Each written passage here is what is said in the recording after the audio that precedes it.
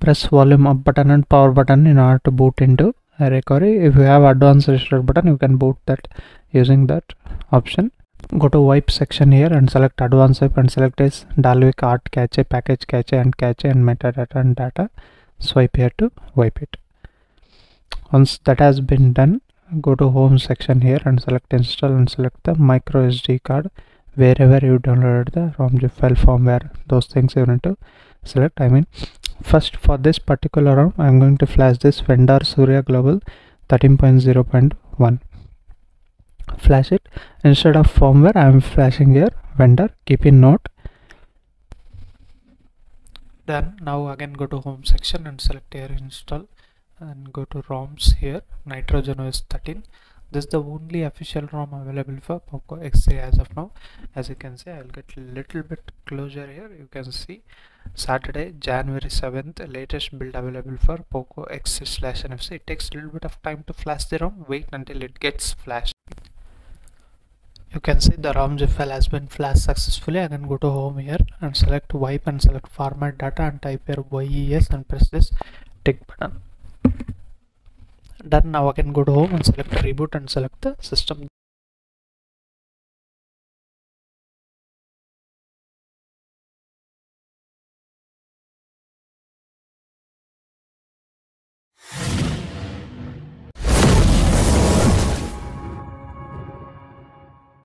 Hey, hi, hello, welcome back to my new video. This is Sampath. You're watching Sampath SAMFX YouTube channel, and this is Poco X3 custom ROM reviews. This is Android version 13. You can see NitrogenOS. This is latest available for Poco X3/NFC. You can see security patches January 5th 2023, which is latest. Kernel used here is 4.14.180. Nitrogen kernel has been used. January 7th is the build date here. Latest available build for Poco X3/NFC, and I have been running the CPU throttling test from last 5 minutes and 7 seconds. You can see the maximum is 185 and minimum is 141 and average is 178. This is a 100 thread test, guys, and have you noticed this maximum and average and minimum, those are fine here, and it's 94% of its max performance here, which is good in my opinion. You can see the graph also. It's just a app review. In day-to-day performance, I haven't faced even that 6% of throttling also. That's good. And you can see this is the quick settings panel, and you get just this home screen, no -1 screen here, as you can see, even no other screen. If you drag and add the apps, it will be then in the next panel. And this is the app drawer with limited apps you can add here. And here you can see the quick settings panel, and into the edit section you get these kind of options. There is no sync option, and this is the only official build available with Android 13 for Poco X3/NFC. You know, there is no Pixel Experience build for this device. Pixel Experience Android 13 official build is not available. I can say this NitrogenOS will replace that actually, because it is very simple. The NitrogenOS, you can see here simple UI. Even the auto brightness toggle is not given here. It should be there, but anyhow it is. App active status you can check here, and settings and power button has been moved down. That's quite similar here. That's how it is. And if I move back into settings, here you get a simple customization, nothing more here. It's simple and clean UI available. And you get updates also for this particular app. As you can see here, default apps you can change from here. It's a quick step launcher has been pre-installed here. And moving into some notifications, again here you get all the features which are going to work fine, no problem. And battery life is also very good. As you can see, from last 42 minutes I am using it. I just tested and I installed this particular apps and testing them, and it dropped currently like around some 7 to 8% was the loss, which is good. Day-to-day usage task going to handle fine with this particular ROM. You might get around 10 hours of screen on time with brightness set to like 40 to 60%, then it will be achievable. That's how it is. And turn off and charge you can turn on or turn off from here. Extreme battery saver is not given here. It is simple here, even simple than Pixel Experience. It resembles some of the like options like this home screen. If you look out, it resembles like Seodroid, but also it resembles like arrows. It's a mixture of some of the voices, but I can say it's a simple and clean UI available for Poco X6/NFC. If I go into sound and vibration, again here also very simple. If you want to enable the vibration haptic feedback, just enable or disable some of the vibration and haptics options from here, and charging vibration also you can turn on turn off from here. Nothing more here. You won't get any direct sound settings. That's if you are looking for that kind of options, you can flash this ROM. If you use Magic's model to root your smartphone, you can do that, and you can install manually whatever you need, like Dolby Atmos support, the Moto Dolby Audio, whatever you need to flash separately from here.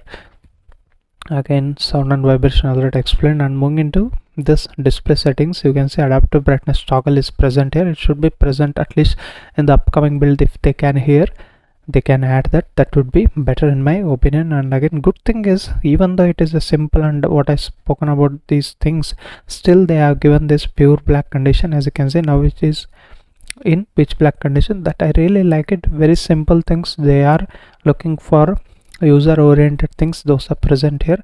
And again, display size and text, it revert back to accessibility settings. Night light feature is also given. If you turn on, and you can increase or decrease the intensity, and even you can schedule that. Even the dark mode also you can schedule that. Colors, only 4 options here. And auto rotate screen, you can enable or disable from here. Screensaver options are given here, just utilize them, and even you can customize them. Even you can select natural, analog and digital. Night mode also you can enable from here. Preview, you can see how it looks. As you can see, that's how it looks, which is cool in my opinion. If I keep it to colors, it looks like this. Preview, again photo table preview. If you have any photos selected, that will be visible here. If you want, you can disable that. If you want very good battery life, then you can disable this screensaver option. Tap to wake is given, tap to sleep is not given here. And wallpapers and style, again change the wallpapers. You won't get any installed wallpapers here. That also a good thing. If someone wants clean Android 13 ROM, you can flash this, and you can install any third-party wallpapers application. And basic colors are been given. The combination of colors are also given here. Wallpaper colors, as you can see, plenty of options has been given based on wallpaper. You get a number of customization of this colors. Accent colors, dark theme, again here also there. App grid, you get only 3x3, 4x4 and 5x5, which is simple again. And if you want to use accessibility menu, as I always spoken about this, you can see you can use volume and even the brightness, manual accessibility settings, power off, power on from here. You can even check out the recent apps from here. It's a handy feature which was present from Android 11. Android 12 improved a lot. Now in Android 13 even convenient. You should definitely use this without using the physical buttons. You can operate them and select speak to shortcuts. You can add them, read in background, read text on images also. You can experimental that.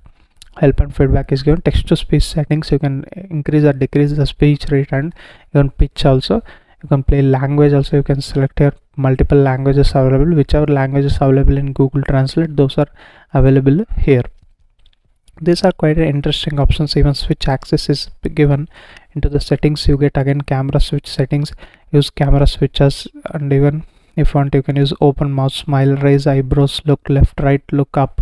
Those kind of options has been given. Use switch access. It's a handy feature. If you have like control your Android device, it is difficult to directly interact with the touchscreen, then you can use this kind of options, which is going to be cool enough to enhance your smartphone. These are not present in every iOS ROMs. And again, talkback feature is also given here. Display size and text, you can increase or decrease. Even if you want bold text and high contrast text, you can enable or disable from here. Color and motion, again dark theme from here, and even you can remove the animations from here. Extra dim feature is given, magnification is given, and these are the other options. Audio description and audio adjustment. If you want upper speaker to be more, you can drag here. The right downwards means you can drag it to right. Now moving into other settings like text to speech output and accessibility shortcuts, this is general here. And moving into the security feature, you get face unlock and fingerprint unlock. If I go and check out here, there is no app lock here. That's what simply city of this particular ROM, encryption ROM this is, but obviously we can decrypt it while flashing the ROM, and this how it is. And let me show you that fingerprint and face unlock. As you can see, fingerprint unlock is quite fast here. It's not as fast as what I said in Android 12 video. You can check out here video. You need to definitely watch that video. And moving into face unlock, let me recognize. Okay, it is facing difficulty to recognize my face. Okay, now it's got unlock. Double tap to wake or sleep, both are available, and face unlock you can see here, which is working fine in my opinion. It took some more time. Add multiple fingerprint patterns and even the face patterns, I mean models, then it will be even faster in my opinion. Now moving into other settings like privacy, those all the things. The camera access, microphone access, you can enable or disable from here. Location, which is working fine. The Google Maps are also working fine. I installed it. Even the safety net status, let me check out that. You can see it will get passed. You can use all the payment applications like Google Pay, Phone Pay, SBI, whatever you need to want, you can use that. WhatsApp is also going to work fine here. You get pre-installed WebView browser here. It is not going to work whatsoever. I don't know how to use that, but if you want, you can disable that. That's it. And use the Chrome browser, what we regularly use, or if you want to use any other browser, you can do that. Those things you can do with this particular ROM.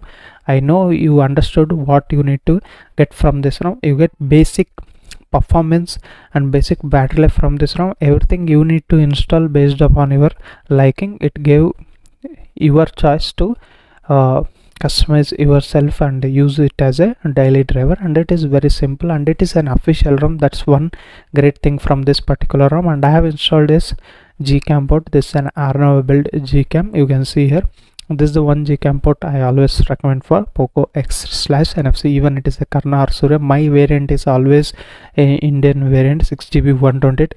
People ask for me about this in comment section. Guys, I am from India and this is my Indian variant Poco X3. It's not NFC, but I use NFC word because the people should not get confused with X3 Pro and this X3.